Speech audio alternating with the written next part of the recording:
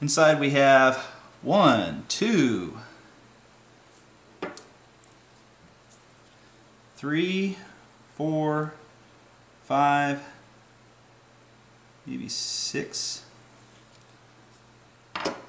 visible broken teeth that I can see. Black wire was pinched. It was not pressed down like it's supposed to be. And that's all I have noticed so far taking this gearbox apart. Oh, almost forgot. The bushings were, let's see if nothing will fall here, popped out, and a little bit, they're just kind of freeloading here. So we've got some material removed. I can't forget to say that. Look at all this metal in here. This is obvious. We're going to talk about catastrophic damage here because that's what this is. I don't know how well you can see that there are no teeth right in this area on the spur gear. They're just gone. There's probably more damage underneath for my guess, but looking at this right here is a sign of you have your bevel to pinion incorrect. You can have it over-shimmed on the bevel, or you can have the motor with the pinion pushing the bevel up and creating this kind of wear here. So we look at the bevel and boom, look at that. See all that gray stuff? That's the metal shavings mixing in with the grease sometimes, because usually the grease is not a pure gray like that.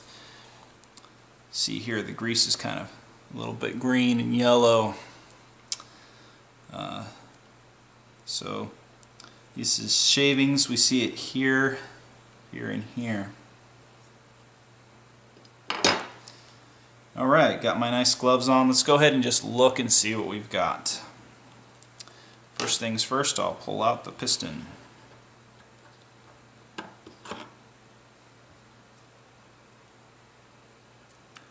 And wow, piston does not look to be in great shape. We have indention right here on the pickup. As you can see, the indention there, that is very bad. So the tooth that was like this has now been indented backwards. So when that happens, that's the new starting point, and that's going to happen to all these teeth, and eventually you won't have any plastic. You see how black this is getting. So when you have a lot of black like this, it means that there wasn't grease in the area that it was rubbing. The rails on this do not look like they were greased at all. In here they look like they were just rubbing the whole time, possibly.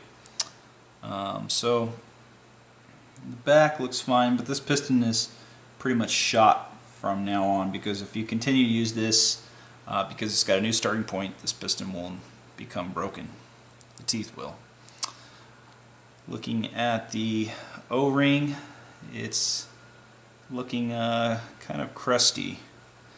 And what I mean by that, it's kind of getting to where it's going to crack. This grease and stuff is not the greatest. And usually this gear grease, this lithium grease, you're not going to want to put, I think that's what it's called, I can't remember the exact word. This stuff here is going to affect your O-ring, so it's a good idea not to mix greases here. Okay, so set that aside. You can see the tappet plate looks in pretty good condition. I'm going to go ahead and pull up the tappet plate spring.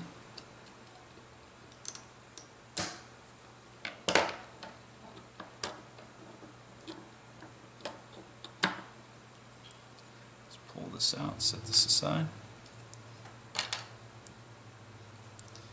Alright, and the air nozzle does not have an O-ring. It's kind of obvious. Ooh, look at this. It looks like just grease from the piston head.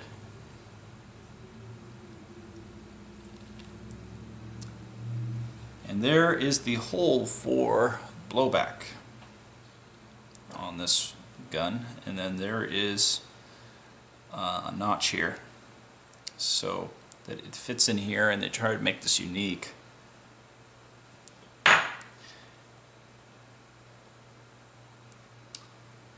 Alright, now we're looking at the sector gear.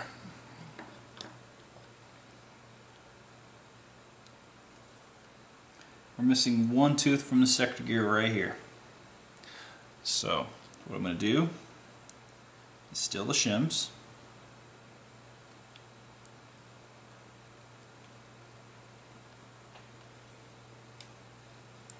And this will be considered broken now, not usable anymore. So I'm going to set that aside. And we can see more than half of the teeth from the spur is gone. More than half. Looking, we see another set of looks like a tooth right there. And the bushing looks like it has come up a lot. Alright, so we're going to go ahead and pull up the bevel. The bevel has some teeth in it. As far as condition wise, it's in pretty good condition. Now when you want to take something like this gear, you're going to clean it up of course, but when you take a gear like this, get that tooth out, and you don't know how well it is now, these teeth could be cracked. There could be a hairline crack inside one of them, and what you're going to have to do is put this in a gearbox and hand cycle it to see how durable the teeth are. And what I mean by that is you rotate the gears, of course. This gear looks fine. This looks reusable. The bevel teeth do not look too bad. Although there are a little bit of markings, but it's not too bad. So that is somewhat probably reusable. Now here's the anti-rustle latch. Looks to be in great shape. And we see another tooth there for the spur gear, or we call it step gear, whichever you want to call it, I guess. Alright, now looking at this, see here the grease is kind of a yellowish green, and in between you can see how gray this is. That's a lot of teeth to be missing.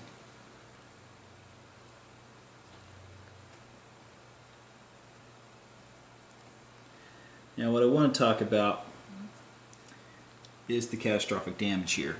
What made this catastrophic damage?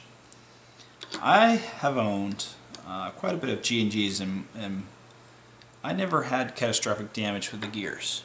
I've actually used G&G gears with an M190 spring before and never had an issue with that. Where is the catastrophic damage coming from? Maybe a tooth is weak and say it go goodbye. That's a possibility, but when you look at this, these brass-like bushings, they are not very good material, not very stable, solid. I'm going to have to clean this up. Look at that grease on there, it's just holding it stuck.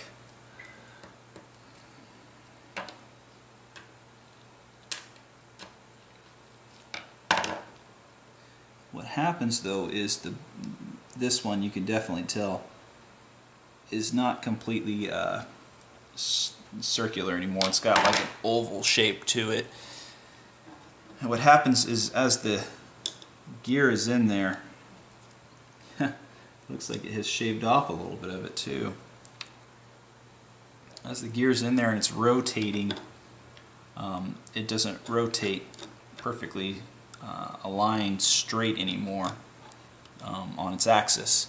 Now it's got like a crooked axis, so as this rotates around, look at that. still cycles because there's barely little notches on the teeth there, but well, hand cycles. I don't think it'll cycle the spring very well. So what I'm getting at is this kind of moves a little bit, and there's not a lot of play between the teeth. So if this is moving on its own axis now, it's not the axis it was before, it comes in crooked and it gets caught right here at the teeth. It just like stops. But the gearbox, when it's being ran by the motor, doesn't know to stop. The gears just get caught right there, And so it's still got this momentum, so it just powers through it, boom, and it takes off teeth. And that's what generally happens. If you look at the back of the piston here, there's no wear on it. So the gears didn't go back far enough to hit the back of the piston. Spring's not powerful enough. What more likely happened, especially looking at this bushing right here, is that you can see there's definitely wear there that has pushed it upwards. This is not on its axis, and as it's going around, the teeth get caught because they're coming in at an angle now.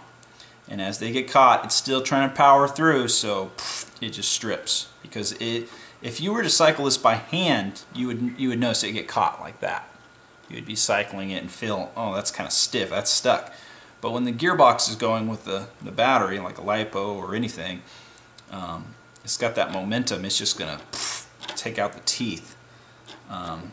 So that's what happened here. You can see that there's swirl marks around the gear. I'm not sure if that's now since I started doing that.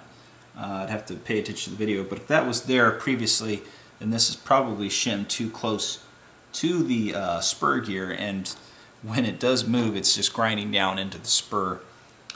So we see here a tooth is gone here, and I think from looking at this, it's kind of hard to say. When one side loses a lot of teeth versus another side, I think this is the point where it got really hard to turn. Is that tooth right there. And so when it broke, it's continued to move and just kept taking these out. At least that's the best way I can describe it for you there. But everything else looks good on here. There's a lot of shavings. So this is no good. This is no good. And there's the shim. Now in some cases these shims are no good too. I'm going to tell you, shims, they get grinded on when it's too tightly like this, and it does change their this looks really bad. It does change their spec size, their dimension, their height, I want to say. So you'd have to check that when putting it in. You may assume that it's 0.2 millimeter, and now it's like a 1.7 or something less than that. Also, they flatten out, and from the excessive friction, the heat is just pushing down. You know, it can, in some cases, I'm not joking, it can create noise on your bushings or bearings, whichever they can grasp to, and that all depends on how much the shim is actually damaged. So I'm actually telling you the shim can be damaged because I've seen it before. It does happen, and it can affect the noise. You may not notice it as easily, but it definitely does affect noise. There's no joke there. So the first thing that needs to be done to this gearbox, definitely pop those out, switch out the two gears, and I think we'd be set. For some reason they didn't include the ends here, so I would probably have to clip this and put my own, or rewire the whole thing. So this here needs to be set down into the place here. So whoever put this thing together, the gun, maybe in the shop, there's a tooth in the way. That doesn't help either. So this has got to be cleaned out. But as you can see here, there's something else noticeable.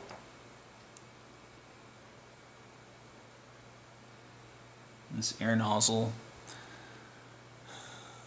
I don't know how well I can show that on camera, but one of the edges is caved in compared to the other two. That could just be from some possible pre-engagement. Not really. If you're looking at this, not really. If it was really hard to cycle through this, this would go first. This is plastic. The trick with metal and plastic, whichever is more durable is going to go first. This would have gone. So we know it's down to the bushings, and that's just a direct result of this. So this is trash. This is trash. Catastrophic damage from these bushings. I've said this before. I've made videos of this before. These bushings are unreliable. I've seen a lot worse. And it really, if you put this in the gearbox and you close and you remove the grease and you cycle this, you'd probably hear it off balance and it would scrape and so forth. Right here you can tell, even when I hold it by my finger, I can tell it's moving a little bit. So simply that's what it's down to. That's really bad. It's a bad design idea.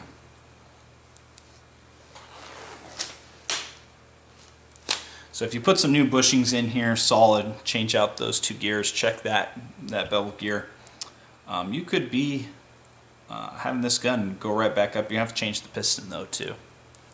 That's for sure. The only way this piston would be reusable, and I mean the teeth after are not too bad bent, you'd have to refix the starting point, because the starting point is now in a bad position.